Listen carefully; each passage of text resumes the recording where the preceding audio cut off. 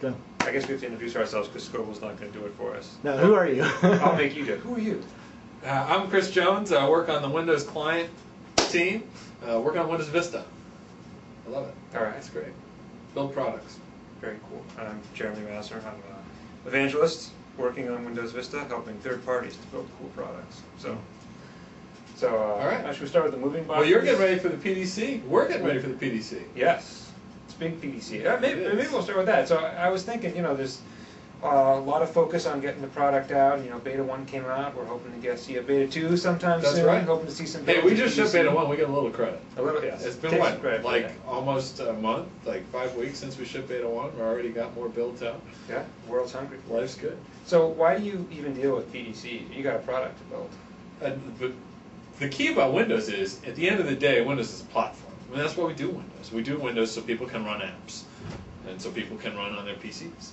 And if you don't have great apps, we don't have much to say in Windows. So, in some senses, our primary customer is software developers. So the PDC is a huge event for us in the Windows team, just generally. It's our chance to really get people not just excited, but informed about what they could do on Windows Vista. Yeah, it's actually one of the things that sticks out when you think about things that are new in Vista, even the things that are meant for consumers and end users, like all the new stuff in the shell, and the search and the organizing the virtual folders and all that stuff. That's all a platform also, right? And it's not built just for end users, it's built for developers. In fact, there's actually not much interesting that you can search and organize when you first get a Windows machine, because none of your content's there, and none of the content that any application created is there. In fact, it's like sort of all about content that third-party applications let you create. And so the whole point of Search and Organize is that it's a feature that has a platform component that just gets better as more and more applications use it. The fact that your email program hooks into it can be indexed. The fact that your document, it has a format and you write an iFilter driver so the search engine can find it. The fact that you and your application might actually use the search services to improve search in your application or for documents that are interesting for your application. I mean, that's what makes it great, is that it consistently appears in every place in applications in the UI, and all the content is annotated by developers in a way that makes it easy for the user to see it. Yeah. So let's talk more about the platform. Okay. Everyone at PDC, so we're filming this video a week before PDC. That's right. If everything goes well, you're right there. Everything goes smoothly. Attendees are going to show up at PDC a week from today. They're going to get a copy of this poster hanging up on the board, which is the lighting up on Windows Vista, top 10 developer calls to action. That's right. And I thought it'd be good for the Channel 9 community, people who aren't at PDC, to walk through what those things are and what they mean. Although maybe first as a bit of background, how did you come up with these things? And maybe a sort of more direct question. How did we come up with it? Yeah, where do they come from? And if you showed this poster to the product planning designers 2 or 3 years ago, maybe even before XP shipped, when the first early people were off thinking about what's the next version going to look like, and they saw this poster, would they say, that's exactly what we were planning to build? Or would they sort of say, a few things changed over the past couple of years? Well, some stuff changed and some stuff remained the same. I mean, the biggest change that you think we'd make in terms of the platform is that WinFS isn't going to be in Windows Vista.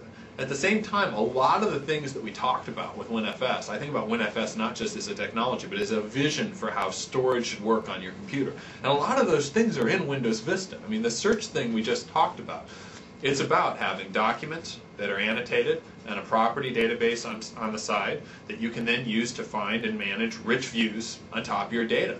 That's all in Windows Vista. So the whole make an impression pillar that we talk about, where you have a way to go and search and find and get your data annotated and visualize it, that's all a key part of it. Certainly this whole notion of building on a rock-solid foundation and the fundamentals, we've thought about really since Windows XP as a thing that we want to drive hard for developers. And the big shift that we're making in Windows Vista around having a more secure platform where you don't run as administrator, there's a huge set of things that we need application writers to do to really take advantage of that.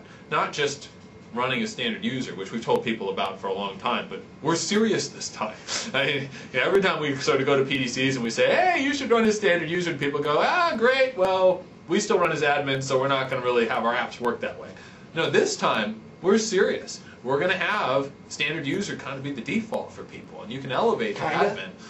Well, you can elevate to admin if you want to elevate. And the problem is when you elevate, it's going to kind of be this awkward experience. And in fact, it's not just going to kind of be this awkward experience. It's going to be an awkward experience. And so you don't want your application to do it unless you really need administrative privilege.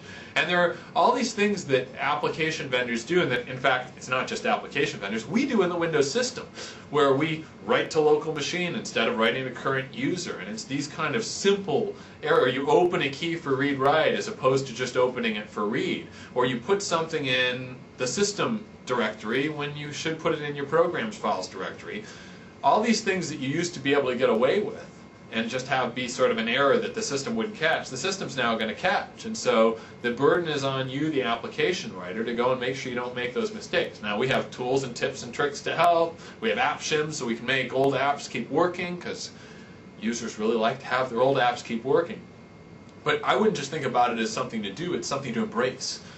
You can run as standard user, you can have more security in your application, you can use some of our new tools to help inspect and find buffer overruns, you can call into Security Center to find out whether the firewall's on or not, and ask people to open up ports. There's a whole set of things you can do to be rock solid on the system.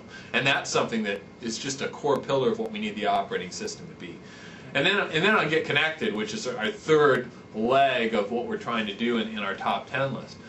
On Get Connected, we've always talked about connectivity, and sort of the thing that happened in Windows 95 that moved along through Windows 2000, Windows XP was internet connectivity.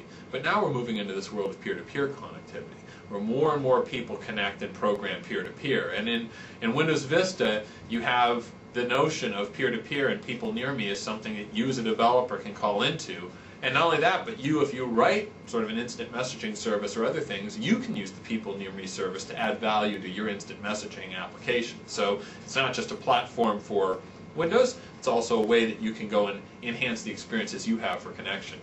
The other thing in Getting Connected that we've continued to drive for is this notion of moving to an XML world, where everything that you do, whether it's message exchange with web services, whether it's document formats with our new XPS specification for being able to publish your document in XML, or whether it's the markup in XAML that you use to program the UI in our new Windows Presentation Foundation. All of those things speak to the notion of us just deeply getting to XML as the lingua franca for data exchange, for markup, for document description, and services that help developers. That was amazing. Not a single code word came out. You got all of the real I product got all names. the real product names. I know. Last time I was on, Scoble took all my money because I kept using Longhorn instead of Windows Vista. So this time I had to be clean. So there's a lot of money in my beard. Second job. Just collecting quarters. So why don't we walk through some of these things individually and sort of talk about the specific things. Sort of we went into security a little bit. We can bubble up. So the first one up there under Make an Impression is follow the Windows Vista style guidelines. Yeah. And I know actually internally as we were putting this poster together, there was a lot of debate about what exactly does that mean and what really should developers do. So when you think about asking developers who want to look great on Windows Vista to follow the style guidelines, what does that mean? Well, the best example I can give is one that developers know about. You remember when we went and maybe some developers don't know, but remember when we went from Win 16 to Win 32, but we also went from Win 3.1 to Windows 95. And everybody switched their UI to this new notion of toolbars, of the gray, the battleship gray, which back then was kind of a cool look, but now it's sort of dated. Different look and feel for your app. That's the same thing we want developers to make, we want developers to make now. And the reason we say, sometimes people say, well, why don't you give us the code to make our app do that? Well, most people have their own UI framework already. And what they want to know is how do they update their UI framework or their application to look and feel like Windows. That's the most important thing. And then secondly is their code that they can go in and use. And so of course in our tool sets and others, over time we'll make it easy for you to use code to do that. But in the interim you can just go and follow the style guidelines. And they aren't just simple things like how's your toolbar work. It's also things like supporting the new namespace so that you know when you save a document by default that it goes into, I know we're all really love going to see documents and settings, users, use all this stuff. In Windows Vista, it's really simple. See, users, Chrisjo. That's where all your stuff goes. And we've cleaned up the namespace. We want you to expose that cleaned up namespace in your application. Or if you have search in your app, we just think there's a common place in the upper right corner where we want you to put search. And here's how it should work, and here's how it should look. And just like in the early days of GUI, you had file, edit, and view. in Windows Vista you have these same sort of, I call them UI keywords or marks that you want to keep using in your app. All right, and again, keep our fingers crossed. If all goes well, we'll have some guidelines published. Yeah, PDC. well, you know, and even if we don't, most developers are smart enough to go look at what's in the build and say, maybe we should do something like that. So developers just will go and actually, most people I talk to just want to see what we're doing, and then they want to make sure they have tips and tricks for how to basically emulate or clone. Yep. And then we do have some specific controls that were put in to help people look like that. So things like the file dialog, yep. the rich previews, the rehosting, the same controls that Explorer, the shell hosts, are available for applications too. You can do that, and then a lot of the big pop that comes with what we call Arrow and the glass visuals, we just do that for you automatically. So we changed user and GDI and the way that the window manager works to give you the new frames. Now, if you write some code that paints your own window, you're actually going to want to do it yourself. So if you just say to user, hey, just give me a window frame, we're going to make that automatically be themed for you. But a lot of people are starting to go write their own window frames now, and so they write custom controls and they do their own window classes. They're going to need to actually call the theming APIs and pick up on theme. And then to do glass, they really want to go and write and get the transparency and translucency that we have and use some of those new capabilities. Yeah. All right. And now I have my cheat sheet because I can't remember all the stuff.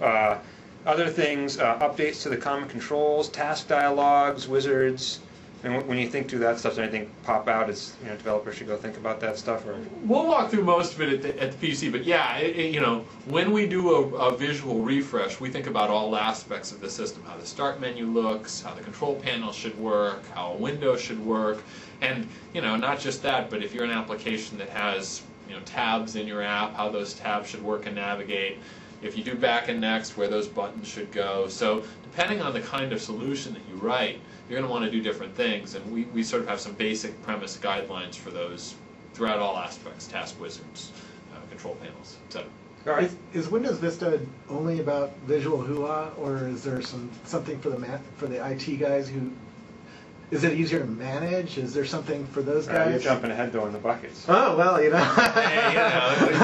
Yes, that's my job. I'm the randomizer. Yes, we'll get the, sometimes people ask questions about, it's a good question, people ask questions about Windows and they say, hey, is this a consumer release? Or is this for IT professionals or developers or the hardware community? The answer is yes. Whenever we do a version of Windows, it's always got something a little bit for everybody, and it's sometimes pretty hard for us to do that. But in the case of IT, we've really made a ton of investments in imaging support for IT, better management support, command line scripting, group policy, and not only that, we've tried to update our best practice guidance for people who write applications. When I go meet with corporate customers, a lot of the times they ask me, hey, what's the checklist for writing a great application that can be well managed? Because it's great that you did all this stuff, but I want to lock down the application with group policy, and I want to manage that application. I want to get interesting events back from that application. I want to use image-based, but I want my images to include the apps, so can those apps be effectively imaged or not? And then I want to, most importantly for IT, the biggest single cost differentiator we'll do for IT is around running a standard user and not administrator. And so when they lock down the desktop, they'll want to know that the app that they deploy can actually run as standard user, and that can actually take cost off the per desktop per year management for IT, which is the line item they're trying to drive down. Back to you. So the next one up there is enrich the user experience, and maybe you can explain how you differentiate enriching the user experience and using WPF from this style guideline stuff, because they sound a little similar. Yeah, the way I think about it is, there were the people that, and again, I'll use a Windows 95 analogy. There were the people that used Control 3D v2.dll and just sort of got their application to look, and that's what I'll call getting over the minimum bar for visual effect. It really means that your application doesn't look dated. It looks like a modern app. And then there's doing things where you actually take advantage of the fact that we now have a fully hardware accelerated new model that integrates text, video, and 3D. And can you build a new, richer experience? Now, I know in the case of our next generation of Office, we're doing a ton of things to try to rev up presentations and charts and data to use new 3D visualizations to just give you a better and a more immersive experience with your app. And that's what we try to talk about with sort of enriching the user experience. It's not just following the look and feel guides so your application can be usable. and fits in with the rest of the system. It's also thinking about how do you use the new graphics capabilities to give people a richer and sort of more tangible experience where you feel almost like you could reach forward and pull the model around if it's an Excel chart, or pull through the slides if it's a presentation, or in the case of media applications, really play full glitch-free, high-definition video and audio. So it's a level of depth, and again, I don't think it just applies to, sort of people think about this as, okay, well, if I'm not doing photo editing or I'm not doing media editing, that's not for me. It's for anything you might do where you're trying to richly display in a graphical sense data. What do you think is a good example that people will see in the box? When in the box, with the build we give out at PDC, if they wanted to look at an example of an app that was really sort of moving forward on that rich presentation, which one would you have people look at? Well, I think there's some things that, for me, there are a couple of things we're going to talk about. We have a program that we have written internally as an incubation, which is written all in our new presentation foundation, also using the new communication foundation as well. And that application that you'll see really does give you some sense of how to use visualization, where you can do 3D views of photos, you can rearrange and navigate through pictures. So that gives you sort of a full experience sense on the managed side, or written to the framework. On the Win32 side, I really would look at Office as an example of that. I'd also look at the built-in experiences we have around photo management and music to get an example of what it's like to do sort of a next-generation visualization app. And then if you want to go to the inbox games, we even rev Taipei to have new tiles that cascade and fall down, and it's the same game, but it just feels like it plays differently because it's again got that sort of 3D context, and it feels more lifelike in the way that you interact with it. Okay, great. And then rounding out that bucket of make an impression is the visualize, search, and organize. We talked about that before to kind of kick things off. When you think of what specifically you'd like developers to do around that, what are the top couple of things that come to mind? Well, the most important thing you can do as a developer is make sure that your data type, whatever it is that's been created, has an iFilter on top of it.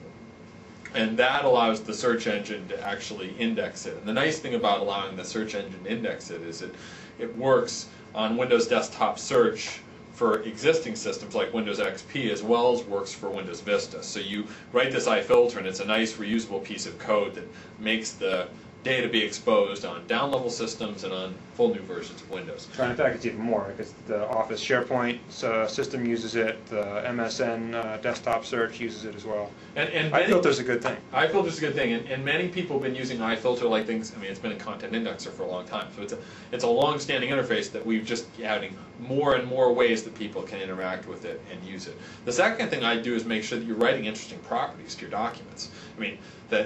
There didn't used to be a reason to go put properties in your documents because nobody ever searched for them.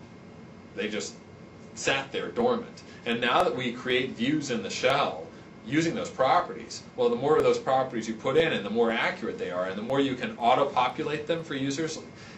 Putting up dialogues where you ask users to type in properties, not super effective. Automatically figuring out from the document what properties are interesting to populate really helps people find the information that they're looking for. And then the third thing I do is I just make sure that this gets back to sort of being a well-behaved application. Put your data in the right place. Save it to the default document space, because then it'll get found and picked up and it can be migrated. It'll work and be cached offline in the case where you're using remote document folder that's sitting on a corporate server. All these things just work. Now, if you want to go a step beyond, the next thing to do is to actually incorporate search into your application. So the basic thing you have to do there is use the standard file open dialog. File open and file save, because that gives you, through file open, you get the virtual folders that users can use, the same folders that they're using to browse in the shell. They also appear in the file open dialog box, so it's exactly the same experience. And if you're not using standard file open, when you file open from your app, you're going to get the hierarchy, and you won't be able to say, show me full documents and show me documents where the author's Jeremy. Yeah. You can do that in our standard file open. And similarly with file save, we automatically put a template where it's easy for the user to enter properties if they want to do that and for you to pre-populate. So file open, file save, key.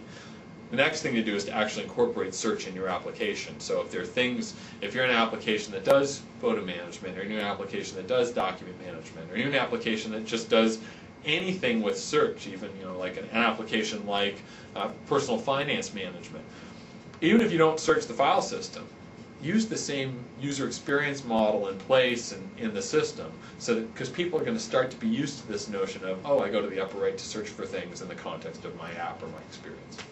Yep. Probably so many things you could sort of rat hole. I'll do one quickly because I know. You're going to take me down one rat hole? Yeah, common file dialog is, people here talk about it a lot and they're excited about it. And I think maybe one of the reasons is that it's surprising how many commercial applications don't use the file open dialog today. Yeah. And they've gone off and built all their customizations. So I don't know if you've, I don't know how much into that rat hole you want to go about what we've done to respond to that feedback and why people can actually use the common one now. Well, you know, in some ways, of course, we're our own worst enemy, because Office hasn't used the common file dialog, and so it's created this notion that there are sort of two different experiences. And one of the things we've tried to do, and that was because in the Windows organization, we didn't do a good job of building a file dialog that could really be customized for the need that you have. Plus, what's the value in using the Windows one? Well, now, we think we've addressed the customization issue, so you can add the right customization for your application's experience. But also, the virtual folders thing changes how people want to look for things.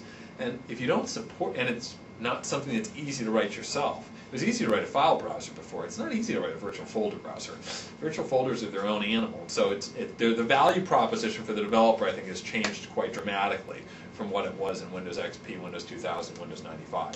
It's just, you get a ton of benefit, and we've addressed the major hurdles that people had for getting over with file open.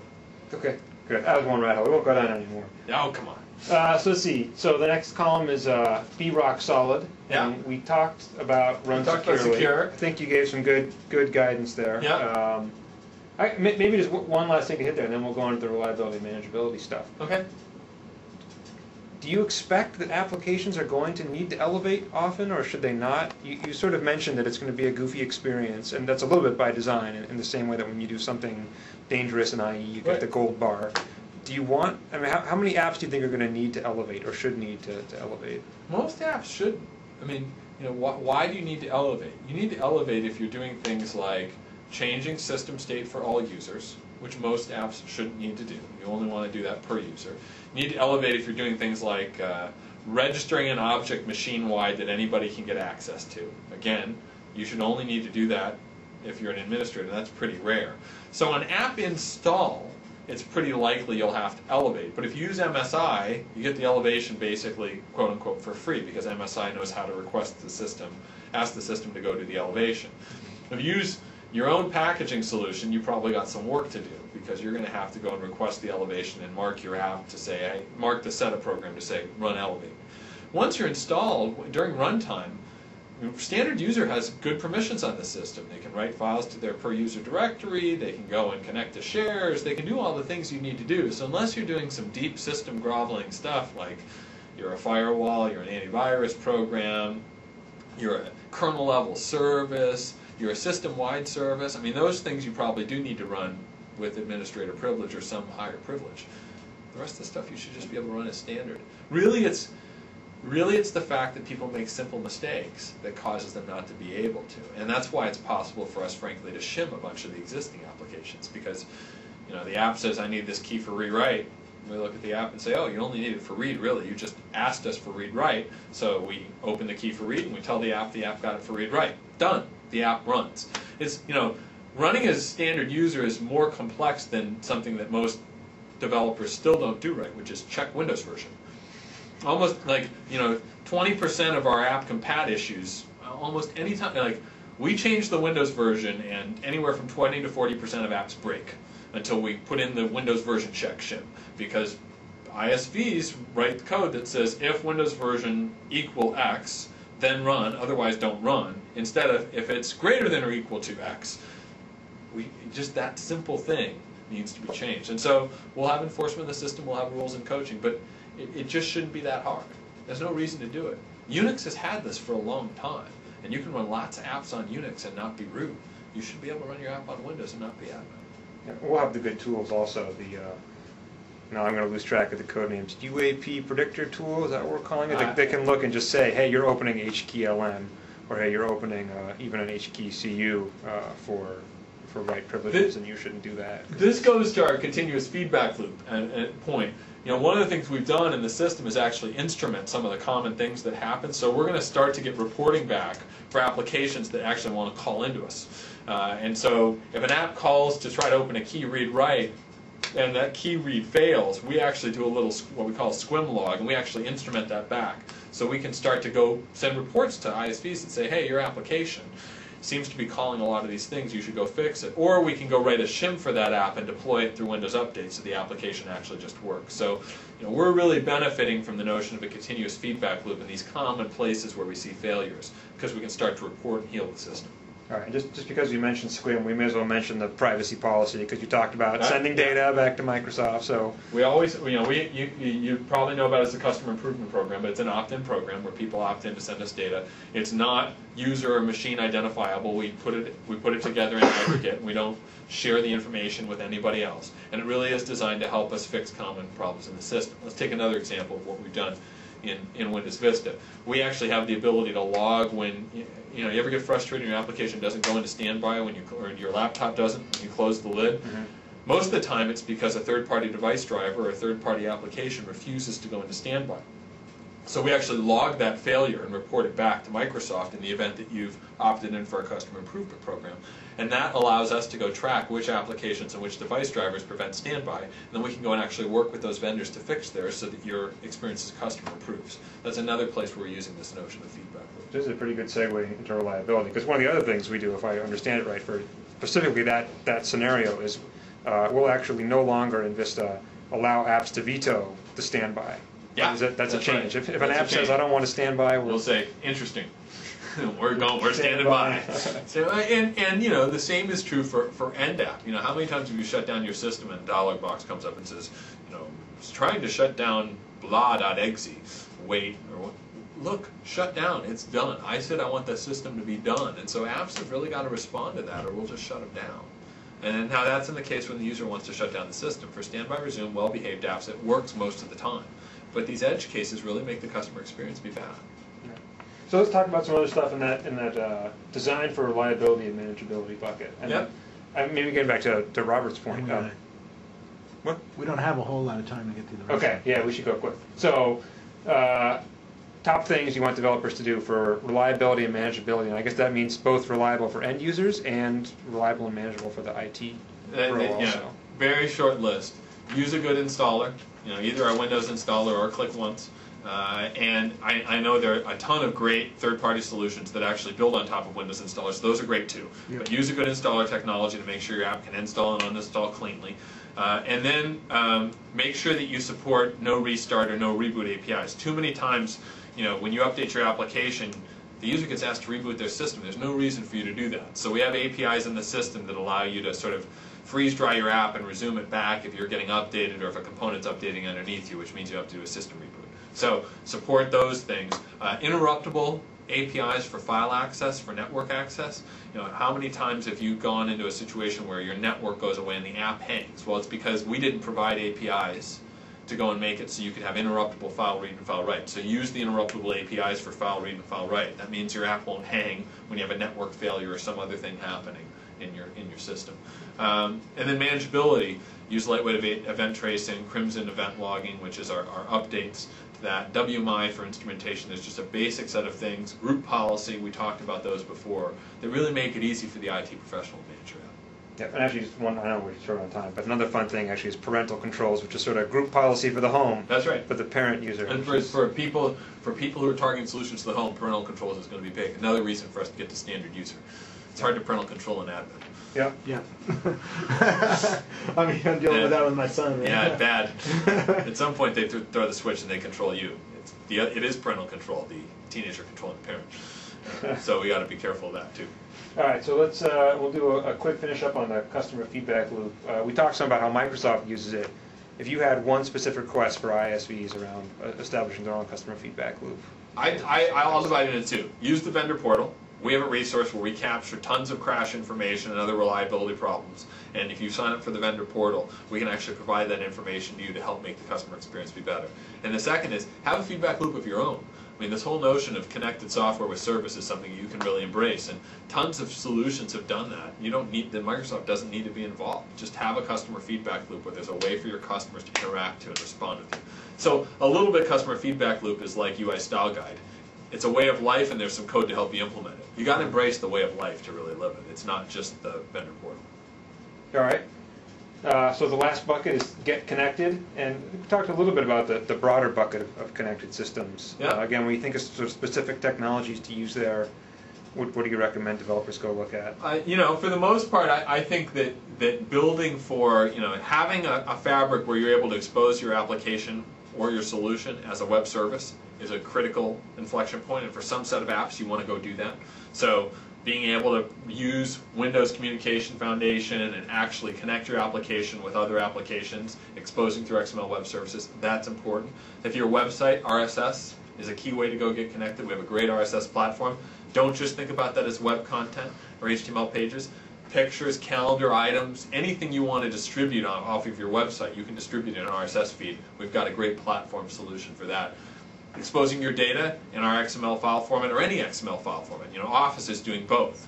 Office's file format is moving to native XML. That's their implementation. And they're supporting XPS, which is our extensible paper specification. That's the way to go and share it in a sort of application-independent way so that you can have readers that look at it. So exposing your application's data through XML. And then lastly, I'd really pick on peer-to-peer and this notion of personal connection and thinking about how to bring those things together. One other thing to think about in connected systems is mobility.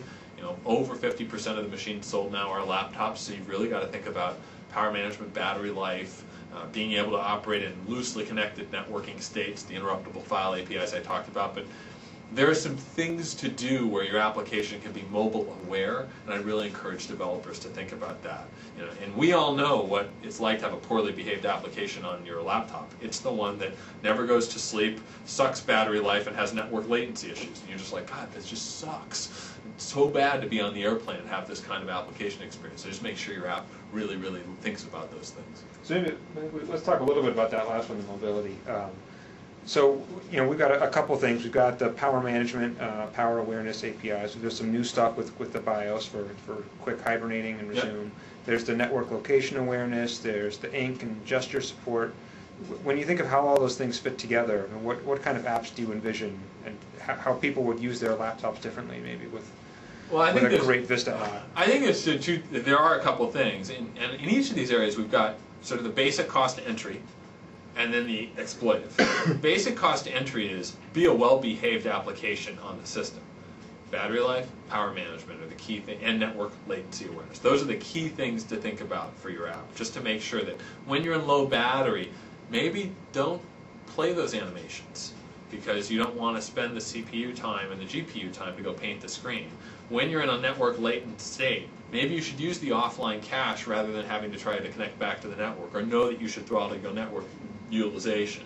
So thinking through just some basic things to do, and you're right, we have APIs in the system that help you. And being well behaved on standby and resume, which we talked about before, that's key.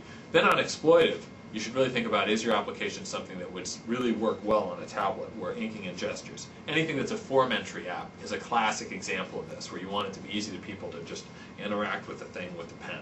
And using ink as a data type in your application is a nice feature to have for those cases. And we think, you know, increasingly as we move forward with Windows Vista, we'd like to have more and more of those laptops have that ink capability in them. And so you'll see more people have the ability to take advantage of that light-up feature.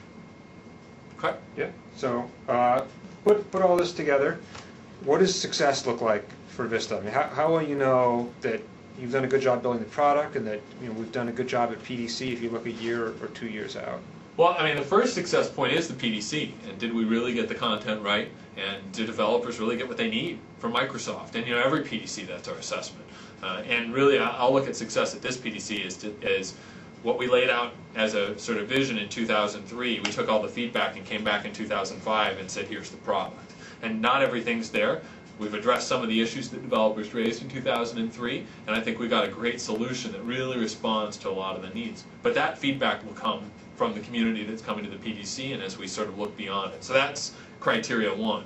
Now, criteria 2 for me is going to be that we have a beta 2 that we ship of Windows Vista where IT is rolling it out and customers are rolling it out in broad use, and we get great feedback on the beta too.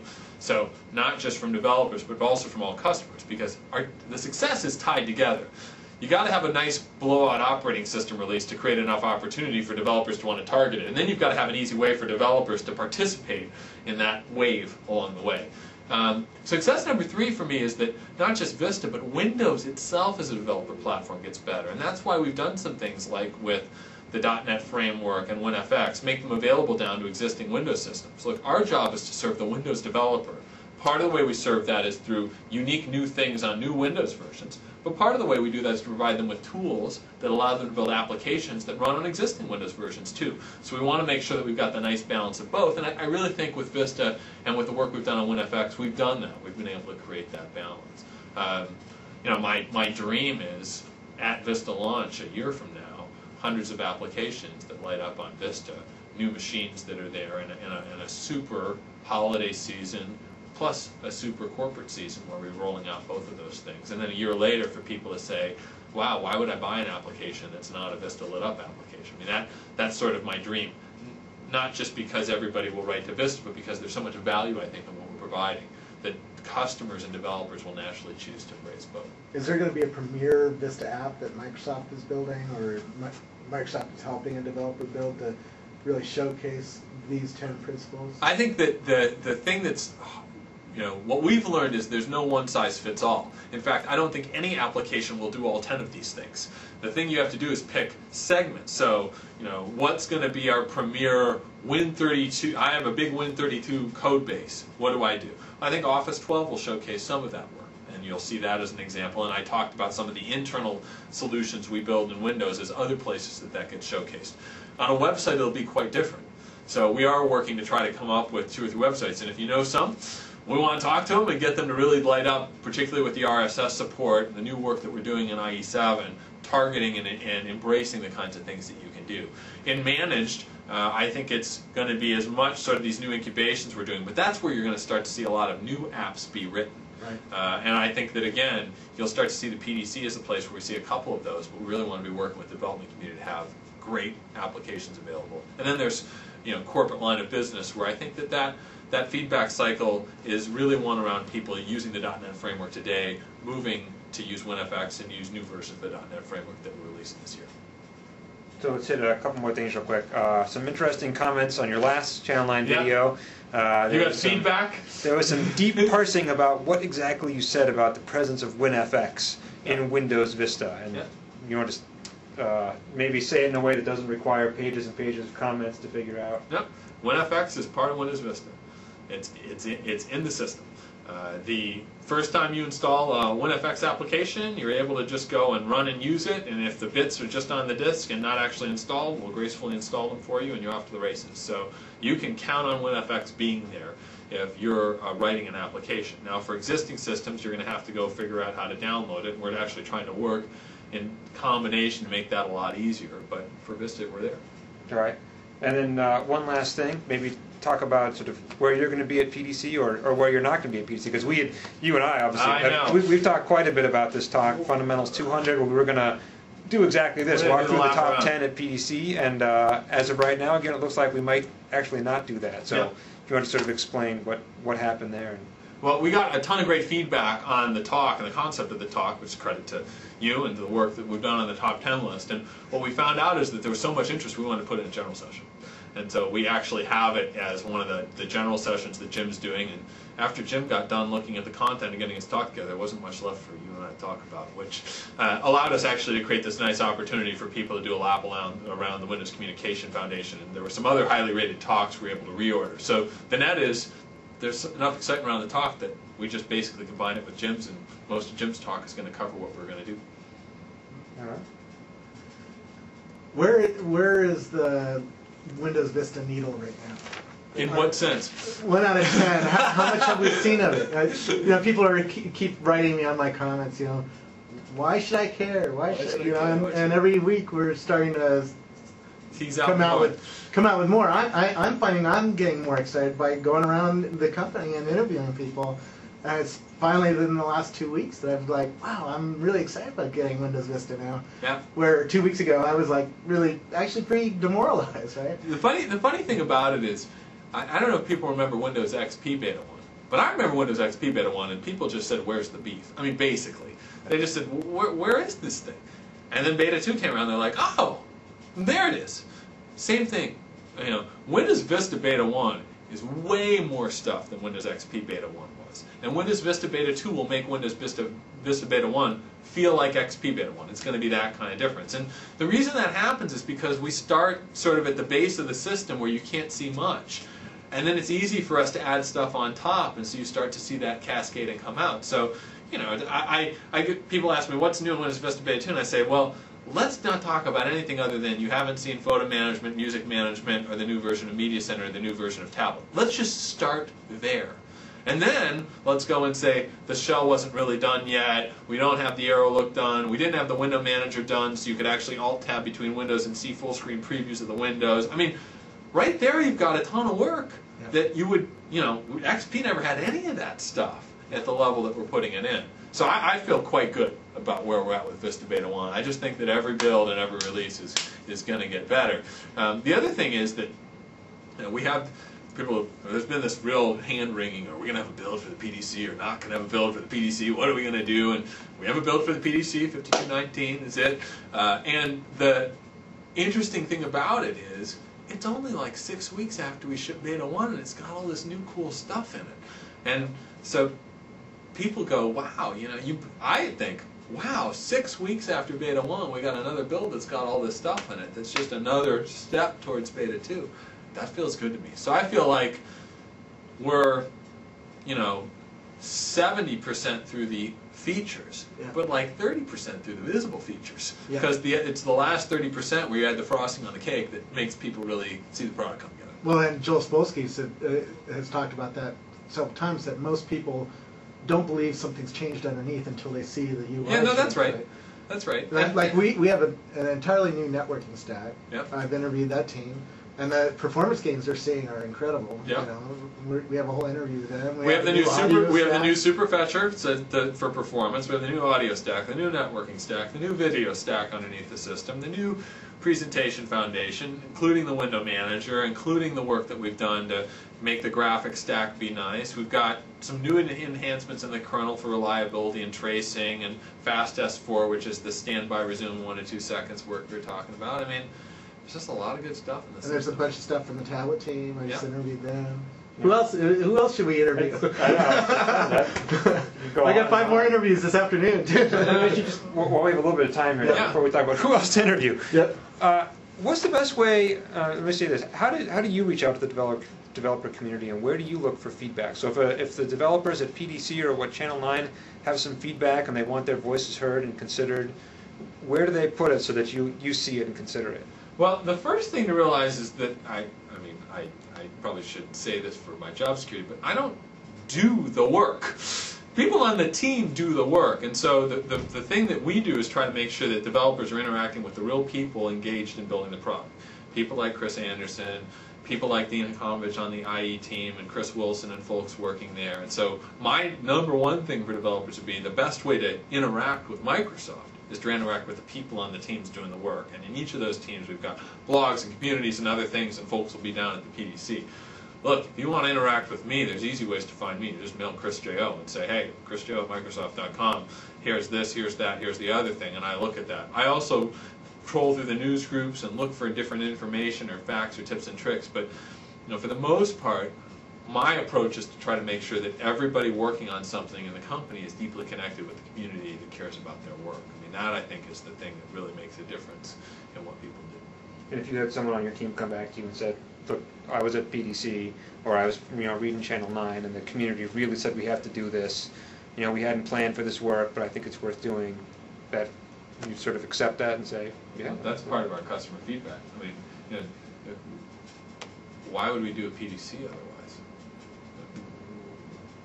We're not going to invite a bunch of people to hear what we've done and get feedback to just disregard the feedback. We take it quite seriously. And in fact, a lot of the things that you'll see in this PDC are directly responses to what we heard in the 2003 PDC, both at the micro level and the macro level. You know, we heard people say, wow, you know, we love WinFX, but we got to have a little bit more reach for WinFX, and we decided to make parts of WinFX available to existing systems, so it was easy for developers to do that writing and authoring. So, and developers are customers of ours, and we think that they, as when we started this conversation, the soul of Windows is allowing people to run applications. People don't buy Windows just to run Windows. We love it. It does lots of stuff. It's just not as interesting on its own as it is with great apps. And if we don't build the right platform, we don't get the great apps. Yeah. Simple as that. Seems like a good place to end. Yeah. Thank you All very right. much. Hey, well, thanks. I know you guys are busy. I appreciate you taking the time to come by. Yep. Have fun at the PDC. Don't Thanks. burn yourself out taking too many videos. It's not